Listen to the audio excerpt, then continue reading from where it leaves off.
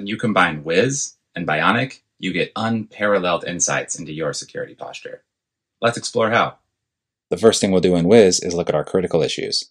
We can immediately notice that there is an exposed VM with clear text keys. If we expand this, we can see all of the servers suffering from this violation. Let's click into the first one. What we see are the things traditionally associated with security: our network, infrastructure, virtual machines, and operating systems. These things are absolutely crucial. But there's nothing here for applications. The application endpoints merely show us IP addresses and ports that are accessible. So how do we get business context? Let's jump into Bionic. Here in Bionic, we're going to look up all of our Wiz violations.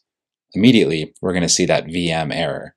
And here, we can see that it connects to this order validator service. Let's check it out on the map. Looking at this map, we immediately get the business context surrounding this vulnerability. We can expand the details to see that the service has been given a risk score of 82. There's the cloud native threat coming in from Wiz. We know that it's touching sensitive data, and we also know that it connects to internal services, which means there's an exploitability route. If we want to complete this picture, we can click back into Wiz, and with this integration, it'll bring us into our Wiz tenant where we can understand what exactly is going on. With Wiz scheduled to release their bidirectional integration soon, you'll have a seamless experience navigating from your cloud security posture management down into your application security posture management.